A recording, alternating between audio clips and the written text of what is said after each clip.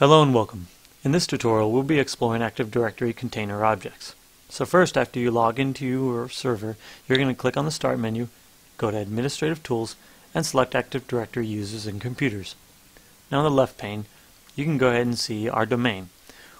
What we'll do is we'll go ahead and right click on it, go down to Properties, and in the General tab you can see that the domain functional level and the forced functional level are both Windows Server 2008 R2.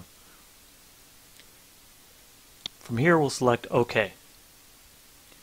Now what we'll do is we'll go ahead and click on the built-in folder in the left pane and view its installed components. To do that, we'll go ahead and click on the plus sign to bring out the list, and then select on built-in, and we can see everything that is built in on the built-in side of the domain. After this, let's go ahead and click on the computers. As you'll note, there's nothing in here. Next, what we'll go ahead and do is we'll click on the domain controllers. Now, a computer object representing your domain controller is displayed in the right pane. What we'll do is we'll go ahead and right-click on the domain controllers OU and click on Properties. Now, for those of you that have worked with Active Directory users and computers in Windows Server 2003, you might notice that the Group Policy tab is missing.